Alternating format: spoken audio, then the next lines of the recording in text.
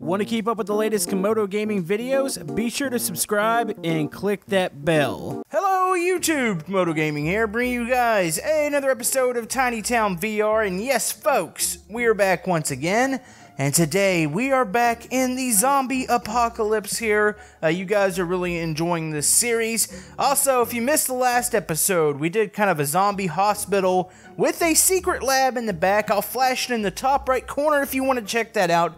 But today, I have some plans. So, I've got two different builds in mind. We're going to do one today and one on the next episode. But today's build is going to be about trains. I'm going to call it like a zombie train and a Mad Max train. It's like a mix. And it's going to be traveling through the wasteland here. And the next build, a lot of people wanted to see like a zombie airport. That was one of the highly upvoted comments from the last video, which I think we're going to be doing that. So if you guys have any suggestions for this build, comment below. Let me know what you guys want to see next in Tiny Town, and we'll get around to it. And then eventually we are going to move back out into the normal city and play more in that side and maybe come up with some more disasters.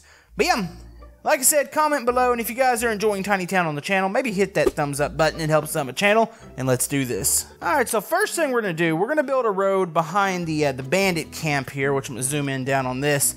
And this is where the railroad's going to be, and there's going to be a train passing through that I'm going to have to use the normal train, but I'm going to armor it up and add bandits to it, add some zombies to it. I think it'll be right here, and then maybe we'll have like a decayed out station on the other side. I think this is actually going to look really cool. So we need to build a crossing right here, and then I need to pull the train stuff out, which I haven't played with trains in this game, and geez, it's been a very long time, so I'm actually really looking forward to this build here today. So let's go ahead and stick this here.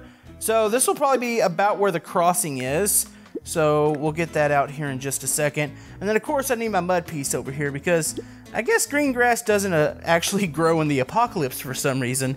Maybe it's the infection. I don't know, I've been really enjoying seeing the comments you guys have been posting on these videos. A lot of people have theories about kind of what's happening here in Tiny Town. So do keep those up because I love reading those and trying to respond to them. Because some of you guys are actually a little bit more creative than I am when it comes to story here in Tiny Town. Alright, so here's our track, here's our crossing here. We're still going to have some buildings in this area, but I think some of this will be like an open field, so we'll probably put a bunch of dead trees, some garbage, maybe some hollowed out cars. So, like I said, we've got to get creative here with this one. So we're going to need to use the trains, no telling what they're actually transporting. Probably some goods, some weapons, maybe fuel, that's probably something, or even water, I would say. Those are probably two valuable assets that they would need to actually carry. I think we're going to use a red train here. So we have a red engine. Let's go ahead and grab two of these. We're definitely going to need to be carrying some tanks. So we have a fuel car here. Let's see. We need some tank cars. Actually, let's get the big one here. And then we'll have some cargo containers. And then we'll decorate all of this. Okay, so let's have our train. Let's go and snap it down on the track. Oh, I forgot how satisfying it was using this. So what is this scaling like? Okay, that thing is actually fairly big. Hold on, let's grab a person out real quick, just to make sure the scaling is right and we don't have to adjust it. No, that looks pretty good, actually. That's one thing they got really right in the game. Some of the scaling of the cars and buildings are a little weird and you have to move them around, but the trains, they look good. Alright, so here's our train setup that we've got so far. Now this is where I get to get a little bit creative. So we got to make this thing not look like a normal train anymore. Like it needs armor, it needs all sorts of goodies on it. So we would go to the zombie apocalypse selection here. And then what we're really going to go to, we're going to go to the individual pieces. So there's a lot of like barrier pieces, armor pieces that I think we can actually retrofit onto the front of this train. And actually all up and down it to kind of armor it up. Say like stuff like even this, like these wall pieces. If we were to adjust the size on these, we could totally like create barriers here at the top. That way people can fight off them. So something like that. And then we can stick that all the way down. Just some ideas as to what we're going to do. So, oh yeah, even the fence pieces. Ooh, these actually would work really well. We can armor up the sides here. Just a little extra layer of protection for the train. All right, let me go ahead and get to work here, and I'll show you guys after I tinker around with it a little bit what it's going to look like. All right, so you can see I'm starting to armor up the side of the train here. I'm adding pieces. I'm trying to make the two sides a little bit different because they wouldn't put the same thing on each side. They're just really trying to strap on really whatever armor they can, from metal pieces to wood boards, even just some protection for the people on the train itself. You can see I've added a couple jail cages up here. Maybe they're transporting some zombies. Maybe they're transporting, I don't know, prisoners. I even added this little thing up here, even though the ladder doesn't make sense. I'll have to look like that's like maybe strapped on or something. But yeah, I added this extra cart up here. Maybe we'll have a machine gun nest up here at the top, protecting the fuel carts. Now the fuel cars are gonna need a little bit extra here. I think for these, I'm gonna actually button these up real quick. So, and when I say that, I'm talking something like, hold on, let's make this one a little bigger. Something like this. That way they're completely enclosed, because you're probably going to want to keep this stuff really, really safe. Another thing I'm trying to do, I'm leaving a gap in between carts like this, because realistically, if I connected all these walls, if this train were to have a turn, the armor wouldn't work. It would actually hit each other and break and all that. So I'm trying to keep the gaps in between the train cars here. All right, that's looking pretty good so far. So we need something on the front of this thing. So obviously you have the plow that's already on there, but I feel like we need something, I don't know, a little bit more deadly looking. So we could make our own plow here. So maybe we should extend it out. Maybe we'll do something. I'm going to turn off snapping real quick because I think I'm going to need that. So maybe we'll make this go down. We're going to create like a plow. I guess that's going to go up, but I think I'm going to stick some spikes on it. Actually, let's see. Can I use this piece again? So say if I were to go like this here. Hold on, let's grab one more. And then there'll need to be some sort of point on this. So something like that. I'm trying to make this meet in the middle and look right. Something like that, maybe.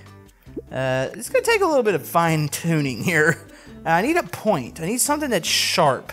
Oh, you can always use a traffic cone. Actually, what if I were to stick the spikes in there like this? That kind of looks pretty mean. Hold on, let's go ahead and get another one here. Another one here. Oh, dude, we could totally stick some zombies on this too. Hold on, let's make one more set, poke out like this. Jeez. You know, that probably wouldn't last very long since it is wood, but I mean, it looks pretty cool. So I think we're going to keep that. Now, I do want to put a little section on the front of the train here to protect people, because I'm pretty sure there's going to be somebody here at the front. So let me think. Maybe just another fence piece, potentially. Maybe something, another one of these pieces. Shrink it down, and we're going to stick it like right here on the front. So we'll go one there, and then here, we'll do 3 of these, and then I'll space them a little bit better. There we go, something like that. That looks pretty cool. I think I'm pretty happy with this train. Alright, so obviously, let's go ahead and add some zombies to the front of this. This thing's been going for a while. Ooh, we could have added a car in front of it too. No, maybe we'll just do the zombies for now. So, what would it look like when a poor old zombie gets stuck on the front of this train? It's probably not going to be pretty. Let's go and pose him like he's already been hit. And then let's go ahead and go whoop. Actually, something like maybe that. He's probably still alive. He is a zombie. Actually, we'll make him look up, and he'll still be trying to reach out to the people. But yeah, he's impaled on the front of the train there. That looks cool. Not gonna lie, I like that a lot. Alright, let's go and grab some people. Now, question is this a friendly train or is it a bandit train? Maybe it's a, you know, I think this is going to be kind of a friendly train. Maybe they're trying to get goods in between, like, the settlements, and we could put the Mad Max cars trying to attack this train. That is actually an idea and a half here. So let me go ahead and put up the friendly survivors on, and then we'll get some bandit-looking ones chasing them down in the cars. Alright, let's get some Mad Max-style cars here. So we'll probably have a car, like a lead car, which we'll probably use this muscle car here. This thing's kind of acting probably as a distraction, huh? Scaling-wise, it needs to be a little bit bigger. There we go. Alright. So this thing's running alongside it. Probably have a guy sticking out shooting. Now, we're going to have a vehicle back here. We're going to use the fire truck, actually. And it's going to be here towards the back. They're actually going to be trying to get on to the train. And I have a cool little scene planned here. So they're going to be about right there. And then I'm pretty sure maybe the train got the best of one of these. So maybe we'll stick the hot rod here. It's bouncing off the plow here. We'll probably have people getting ejected out of it. So we'll stick it in the air somewhere over here. That looks pretty cool. So as you can see, I've already stuck some people on the train. So you got a guy here in the front defending. This guy here needs actually a weapon real quick. Let's give him just a pistol. Let's go ahead and shrink that down. This is one of those custom pistols. I think it looks a little bit better than the one in the game. So we'll stick that in his hand there.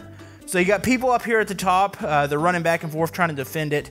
Now over here, we're going to create a scene. You can already see one guy is getting thrown off the train.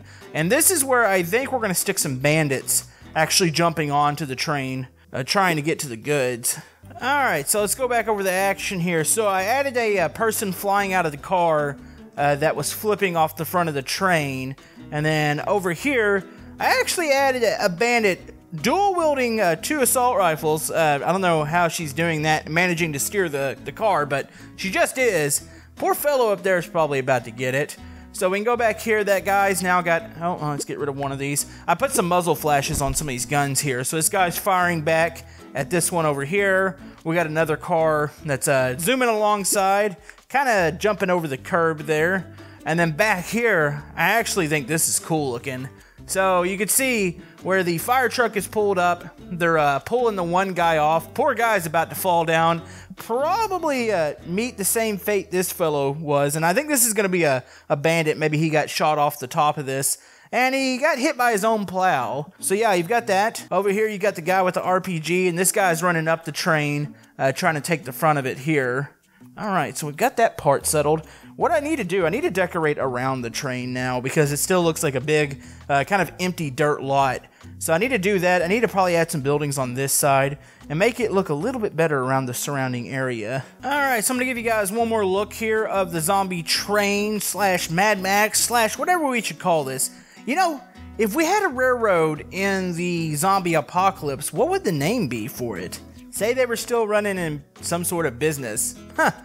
I'm almost curious. But yeah, you can see that I've added a ton of debris. I added some background items. It goes all the way up here. So what we're going to do next, we're going to need to go ahead and complete this road back here. And we need to figure out where is the airport going to be. Maybe back off in this corner, potentially? I think that's possibly where we're going to do this. But first things first, I need to do a little bit of work here. I would like to also add a train station, so we need to do that too. Alright, so you can see our train station here. The problem with the train station is, man, it actually looks like it's in pretty decent shape. Which isn't good for us, because we need this thing to look like it's destroyed. We could eventually also do a train yard behind it. Now, the zombie apocalypse thing, you know what? Let's go ahead and turn off snapping real quick. If I were to dip this down into the ground, I want to make it look like the train station's basically destroyed. So I'm going to use a combination of the debris pieces here. Also, there is a piece in here. Let me go ahead and find it real quick.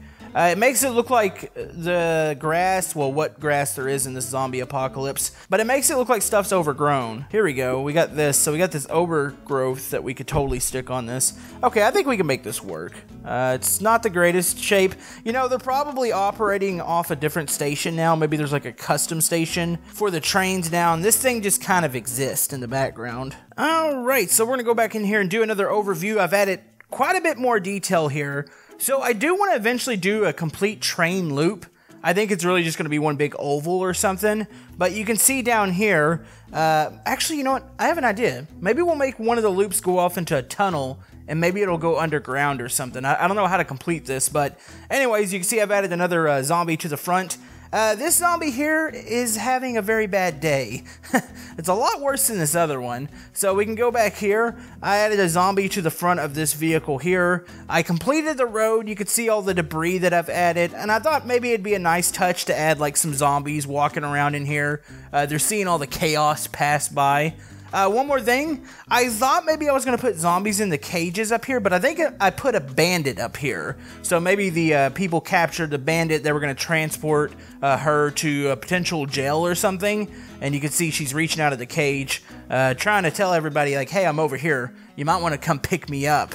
So we've got that. I've got some more zombies over here. You can see the street's pretty much complete. Debris, cars. I think I did a decent job, which this is the first time. Hold on, this piece is bothering me. Put that down. Yeah, this is the first time, and I've done it before with some other buildings, but maybe trying to make it look a little more zombified and using some of the overgrowth here.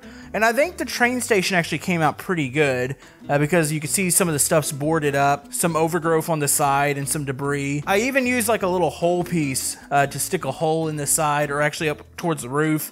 The backside's all crushed in, and the whole train station's actually leaned over this way, so the platform that was there is probably completely destroyed. But overall, I think that came out actually pretty decent for that being a non-zombie piece, since it's actually a part of the town collection. So let me go ahead and give you guys an overview here. Look at that. We got a whole back section. This looks way... I was actually really happy, and before I say it, like, this does look to me better than the last zombie apocalypse in the old city, but I just think this one's just laid out a little better. And then the whole fact that we're probably going to get like a zombie airport here really soon. But yeah, let me know what you guys think down in the comment section below about the train here. I think it came out great. Thank you guys for all the love and support on the Tiny Town series. You guys are amazing. And we will see you guys next time in Tiny Town VR.